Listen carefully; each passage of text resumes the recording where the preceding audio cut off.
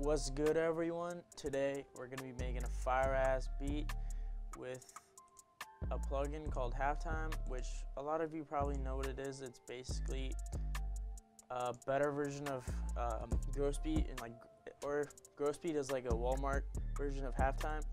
Basically, it's like a time manipulation plugin that lets you like slow down stuff in like a particular length. You can choose like different variations. We'll go more in depth later, but first I have this Omnisphere keys loaded up, so let's just cook up like a melody with it, and I'll show you guys along the way what you guys need to do with your melodies to get the best out of HalfTime. The chords that I have in mind are F minor, then we'll go to B major, or B flat major, and then G minor, and then A flat major. Alright, so I recorded this chord progression on my piano, and this is what it sounds like.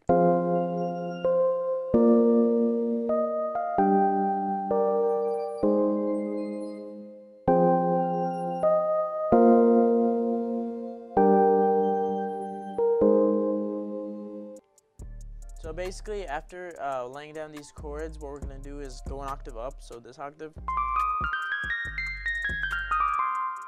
And we're gonna try to just put notes down in the scale and form like kind of like a harmony on top of these chords, specifically for the HalfTime, because after we put HalfTime on it, all those notes are gonna be pitched down an octave and just kind of like blend in with the chords really well. So this is what I'm talking about.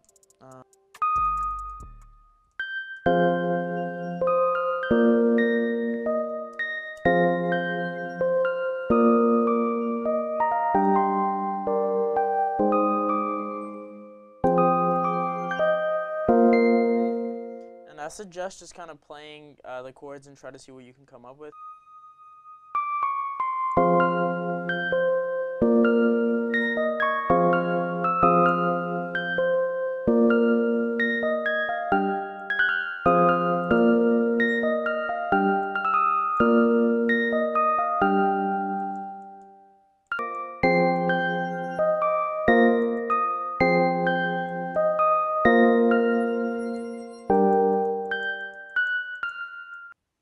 So after messing around a lot, this is what I came up with for the top melody.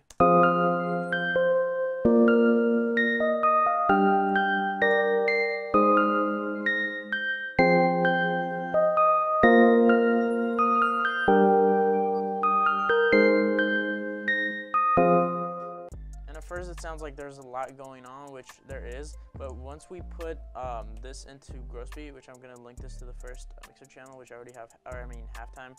Sorry, Gross Beat, you guys just gotta stop using it because it's kind of trash. I mean, at least for the HalfTime part of it, for like slowing it down, because Gross Beat is just not as good as HalfTime, which you'll see. So first, I'll just show you guys what the basic layout of the plugin is. We have, basically, this is how fast you want it to be chopped up, and if you choose like eighth, it's gonna preserve the natural rhythm of it, because I played eighth notes mostly in the rhythm, or like 16th notes. But if you choose like half or one bar, it's gonna really slow it down. And over here you have kind of like, if you choose 2x, shout out 2x if you're watching this, if you use 2x, it's gonna slow it down like just one octave, I'm pretty sure. I mean, pitch it down one octave. 4 times is gonna do double that, and this is kind of like in between. So we're gonna choose just like half initially.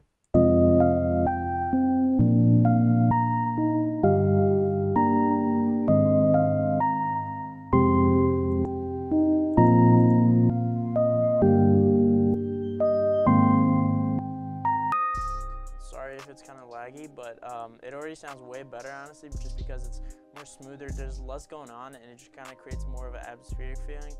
And let's choose one bar and see what it does.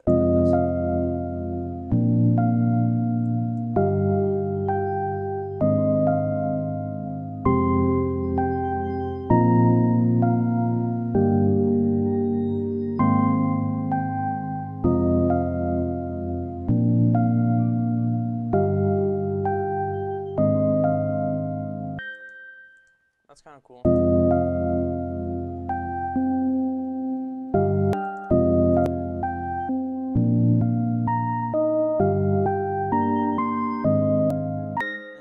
if I choose 1/4, which is quarter notes, it actually preserves the original rhythm. It's just kind of pitched down. next major thing that this plugin has an advantage over Grossbeat is it has like a band, which is basically like equalizer, like not necessarily an equalizer, but like a frequency band. And what you can do is kind of select which frequencies you actually want to go into the halftime and like be pitched down. So I'll show you guys.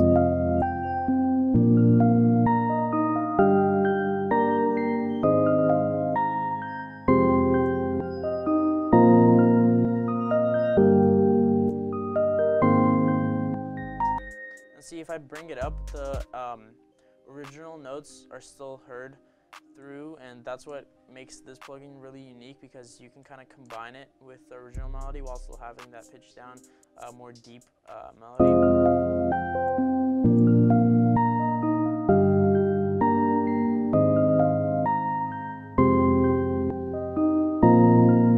So I actually like that on that setting a lot, but it's a lot of deep frequencies down there, so I'm just gonna put like a high pass filter on.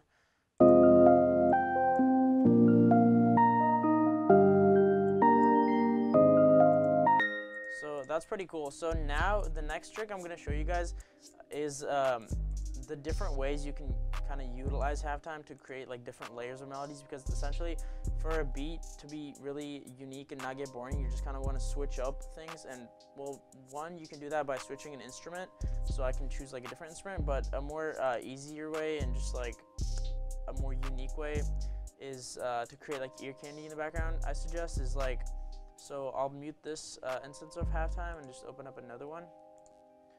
And basically what you're gonna have to do is, if you choose this band button over here, this is basically like isolating this one frequency of halftime. So it's gonna still apply the effect, but you're only gonna hear this one certain frequency of it. So I'll show you guys if I just want the high end of it.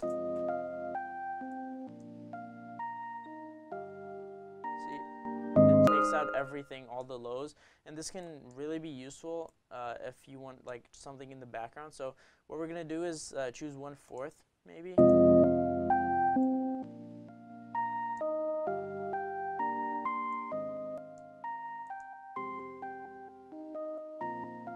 Actually, I like 1/8 better because it gives it that like kind of sampled choppy feel, if you can hear it.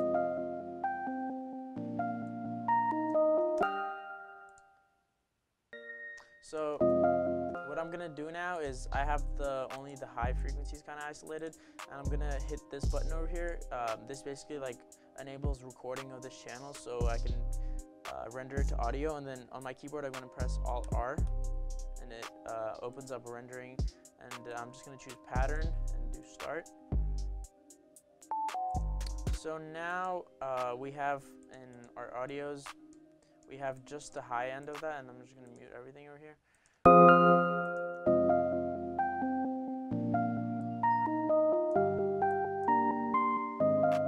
So that's kind of like just like a cool little high melody that you can put on top of the chords to create like a bridge or like interlude or intro. But first I'm just gonna put more effects on that, and I'll show you guys how you can really make it pop.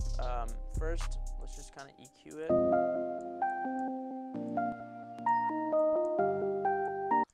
And I'll try to only use like FL Studio effects, you know, for you broke people out there. Just kidding. And then with the reverb, if you want it to be more atmospheric, just take down the dry level, which basically means the original signal is not going in as much as the wet, which is the reverb signal.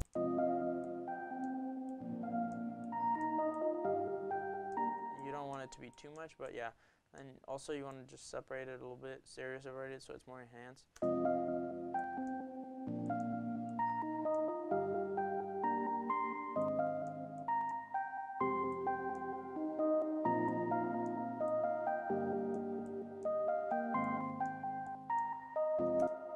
And then what I'm going to do next is just do some more stereo separation, or like enhancing to give it a wider feel. Not too much.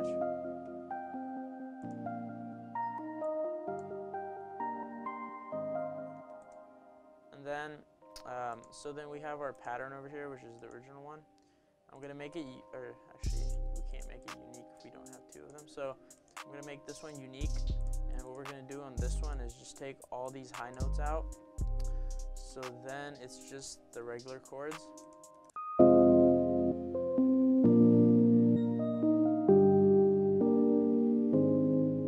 Alright, so now what I want to do is I'll move this one over. So this is just the chords and the high melody, and this is what we have.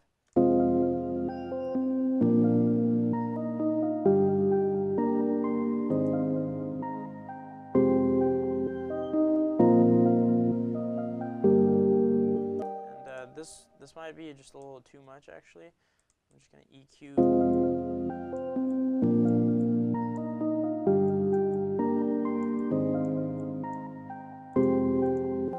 Take it down.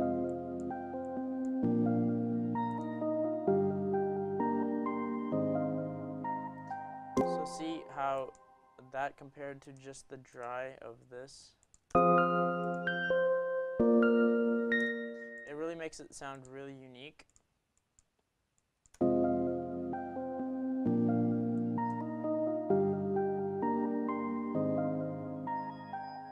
So now let's just try to, put some drums on it, because obviously you can't have just a melody unless you're Q beats. So a cool hi-hat trick is like you take your second hi-hat. Why is it on none? Take your second hi-hat and you take the velocity down just a little bit. Yeah, that's probably good. Just like, and you copy and paste this. And what it's going to do is just going to give it like more of a bounce, more of a natural human feel instead of just being too robotic.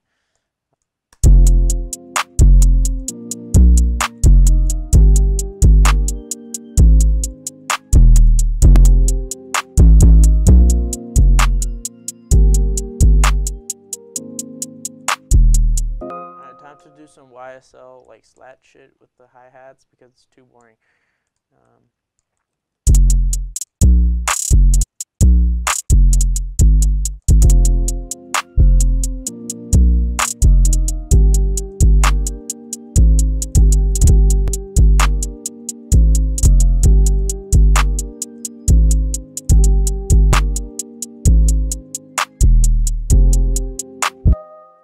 Alright, so this is what I have for the final beat.